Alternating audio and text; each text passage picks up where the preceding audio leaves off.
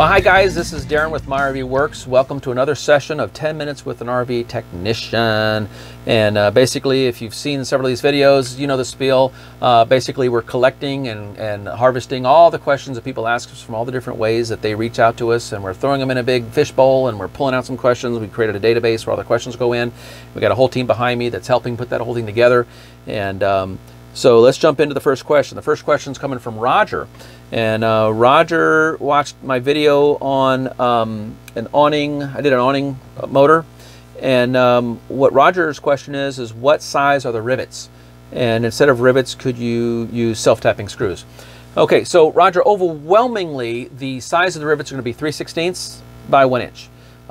If you want to get technical, domestics are 1 inch, and Lipperts are 1 inch and 5/16, and all this kind of stuff. Domestics are steel, and Lipperts are aluminum, and all this kind of stuff. So to your correct question, find out. You don't tell me what kind of awning you have, but 3/16 rivet, about 1 inch long, and there's would be the answer.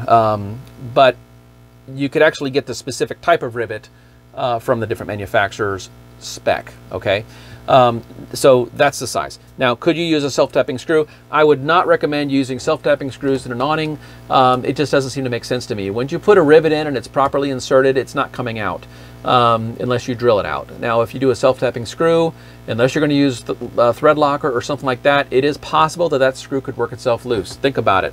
That awning on the motor side, it's always trying to fight. It's always fighting. There's a spring in there. It's always fighting the hub that goes on the end. It's always fighting there. So you're going to have some fatigue going on through there.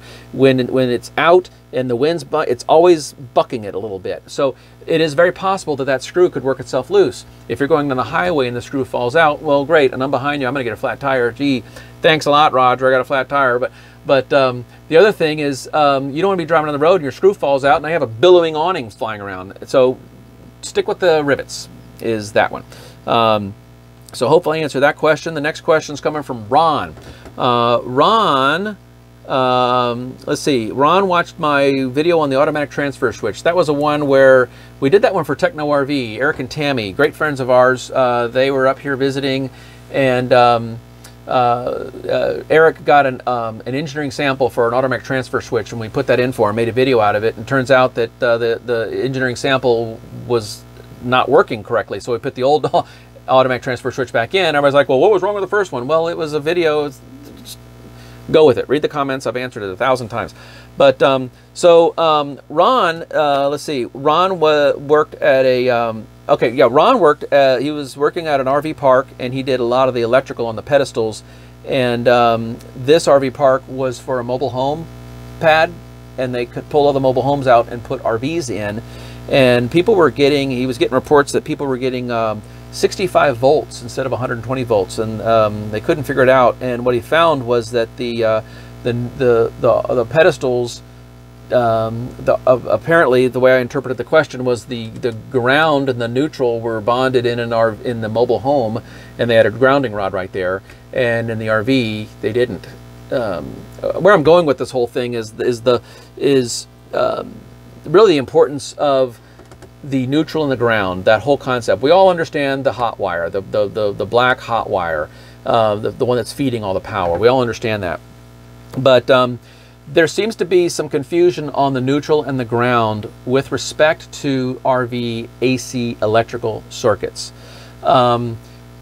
because it differs from the AC neutral and ground in a residential, commercial, industrial setting.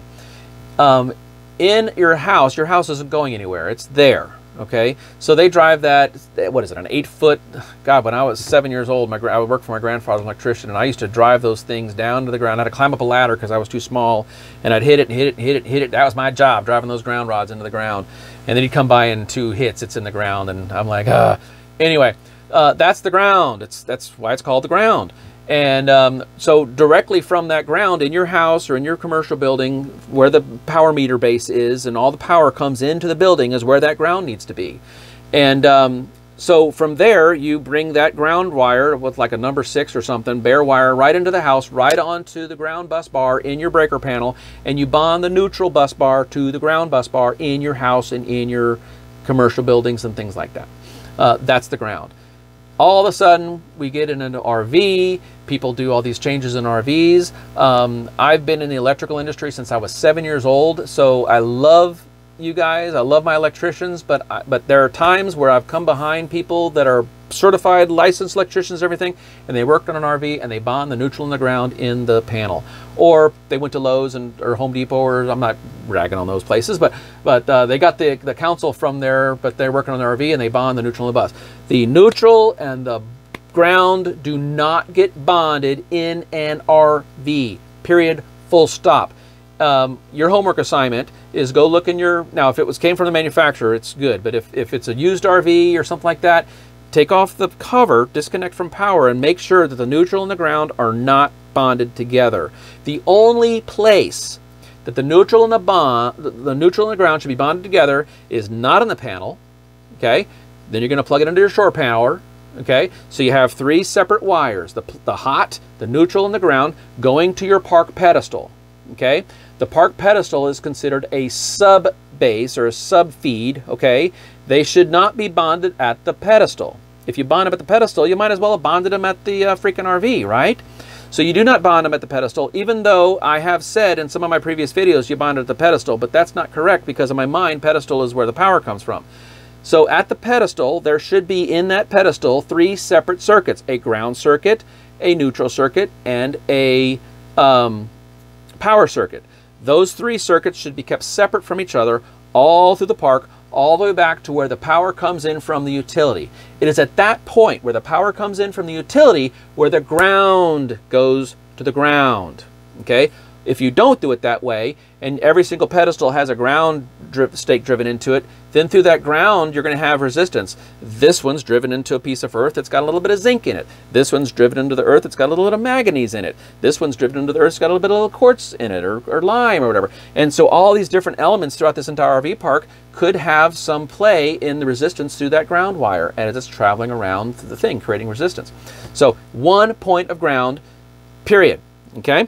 I took off of Ron's question because he had that problem at his RV park, and I pulled off of his question. I wanted to really stress how important it was that the ground, now if you're at your house and you've got your but you got your 30 amp receptacle right there, well, that's connected to your house power, and your ground is part of the house. It's not going anywhere. But in an RV park, you guys don't need to worry about what's going on in the RV park. That's an RV park's problem.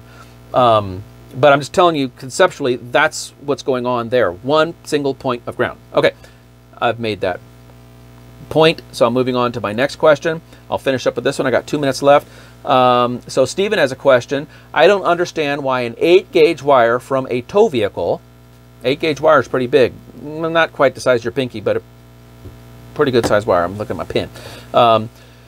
I don't understand why an 8-gauge wire from the tow vehicle will charge a 5th wheel battery faster than the 16-gauge wire in the plug. Okay, so the 16-gauge wire in the plug, I'm assuming the 16-gauge wire in the plug, is that the 16-gauge wire from the tow vehicle through your pigtail?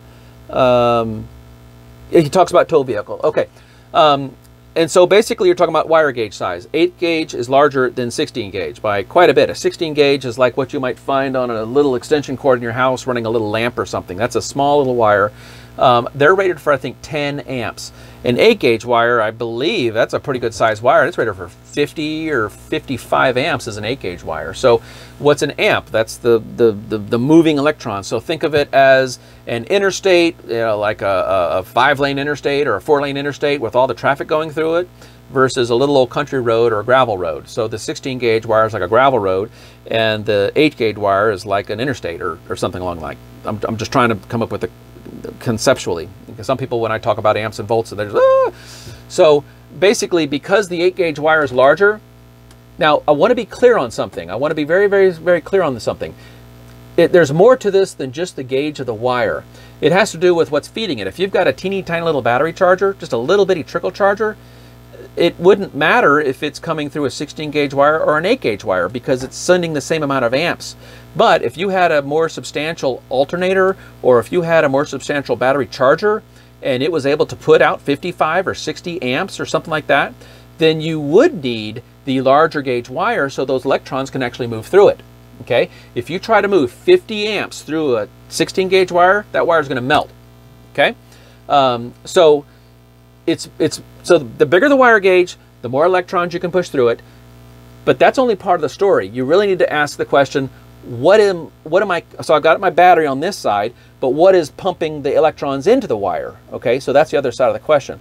And when you get into these electrical questions, everything needs to be balanced. Okay, everything needs to be balanced where you got your battery, you got your wires connected to your battery, you've got your wire gauge, you've got your battery charger. When we get into solar, a lot of people ask me to help them with their solar calculations.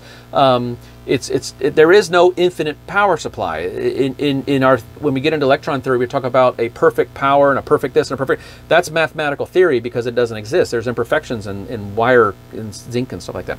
Anyway, going on and on and on about that. So I'm out of time. My timer has timed down. So that finishes up this 10-minute session with the tech. So if this was helpful, thumb it up, subscribe, share it with your friends. Strongly consider joining us on our Patreon. That's where like I said, I got people behind me that are really helping to put this whole thing together. I want to compensate them. And so I'm asking you guys to help me to compensate them because I really want them to do good work. Anyway, until the next 10 minutes with the tech video, this is Darren signing off until the next time. See ya.